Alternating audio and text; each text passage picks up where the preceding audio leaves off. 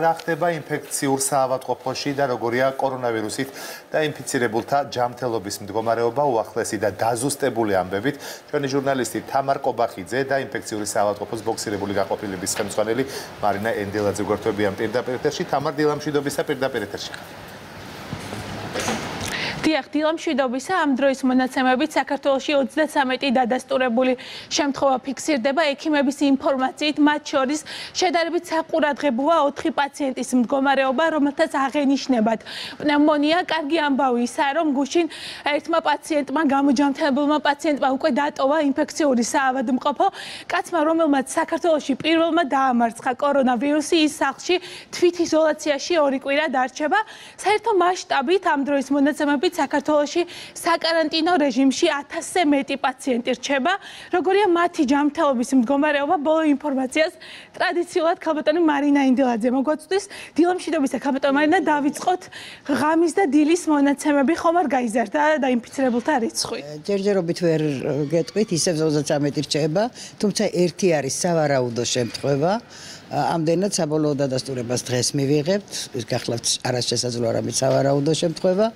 ამდენად სხვა მდგომარეობის პაციენტების მდგომარეობა სტაბილურია, გაუარესება არ გქონია, გუშინ კარგი დღე გქონდა, ერთი პაციენტი გავწერეთ, ვიყავით ძალიან დადებითი ემოციებით. რა ვიცი, ალბათ ამას თანდათან მიყვებიან შემდგომი პაციენტები, რა თქმა უნდა დროში იწელება ეს დაავადება ზოგადად და ამდენად ცოტა გვიანდება გაწერა, მაგრამ ჩვენთან არსებული ამჟამად მყოფი პაციენტები, რომლებიც გადიან ჩვენთან მკურნალობას, ყველას მდგომარეობის შესახებ შემიძლია გითხრათ, რომ გვაქვს იმედი, თუმცა არის ზოგიერთი, რომელსაც ჯერჯერობით არ გასვლია ის ვადები, როდესაც ველოდებით დამძიმებას. ამდენად პროგნოზი ვფიქრობ კეთილსაიმედო იქნება, მაგრამ მაინც სიფრთხილით გეუბნებით. ხავტმანე, რას გულისხმობს სავარაუდო შემთხვევა? უკვე დადასტურდა ეს შემთხვევა და კიდე უნდა გადამოწმდეს? ხო, არის სავარაუდო, რაღაც კონტაქტი. სავარაუდო უკვე ითვლება არასშესაძლო, არამედ სავარაუდო, რომელთანაც არის კლინიკური სიმპტომატიკა გამოხატული, კონტაქტი არის და არის ისეთი მონაცემები, რომ შესაძლოა დღეს დადასტურდეს ეს შემთხვევა. და რა კონტაქტია საუბარი? ამის თქმა თუ შეგვიძლია ამ დროის მონაცემებით? ამ დროის მონაცემებით ყოველ შემთხვევაში ახალი კერა ეს არ არის, რაღაცა ის, რომელსაც ვამბობთ, რომ სავარაუდოდ ფრანგული შემთხვევებია, იქაურ კონტაქტებზე არის საუბარი, ოღონდ ჯერ დარწმუნებით ვერ გეტყვით და ამით ნაფცი დღეს ალბათ დაიდება, გაირკვევა, ჩვენც გავერკვევით და თქვენც. კი ბატონო, საერთო ჯამში რამდენი პაციენტი რჩება ინფექციურ საავადმყოფოში? დღეს რა პასუხებს ოლდებით და რა ხდება მესამე პაციენტის პასუხებთან დაკავშირებით? მესამე პაციენტს დღეს აიღება ისევ განმეორებით, მეორე პაციენტსაც აიღება დღეს განმეორებით და ვნახოთ რა იქნება. კი ბატონო, ქალბატონი, საკოორდინაციო საბჭოს შეხვედრაზე გუშინ პრემიერ-მინისტრის მთავარი რეკომენდაცია შეეხებოდა ხანდაზმულ ადამიანებს. კიდევ ერთხელ რო ავუხსნათ ჩვენს ხანდაზმულ მაყურებელს, რა საფრთხე ექმნებათ მათ ქუჩაში ყოველდღიური გადაადგილების? ქუჩაში ყოველდღიურ გადაადგილებაზე ახლა ზოგადად ყველა იკავებს თავს და რა თქმა უნდა ხანდაზმულ ადამიანებთან რისკ ჯგუფია მეტი, რომ შეიძლება დაავადება წავიდეს მძიმედ, ვინაიდან ასაკი თავისებურად იმუნური სისტემას აქვეითებს, გარდა ამისა ხშირად არის რაიმე ქრონიკული დაავადებით დაავადებულები, ამდენად შესაძლოა მათთან იყოს უფრო მეტად დამძიმება, როგორც სტატისტიკაც გვაჩვენებს,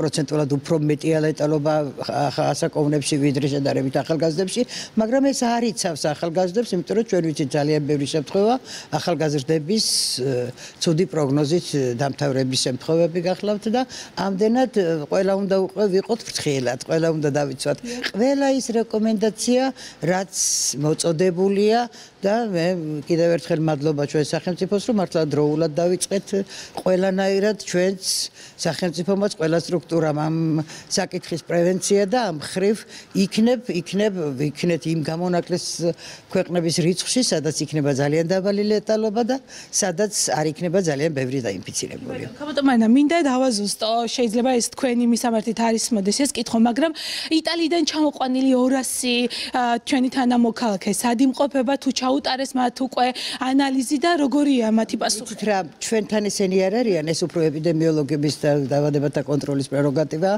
ზუსტად ამის შესახებ მე ინფორმაციის მოძიება ცოტა მიჭირს, მთელი დღის განმავლობაში ძალიან დაზაბულ რეჟიმში ვართ, ძალიან გვიან ღამემდე, თითქმის მეორე დილამდე.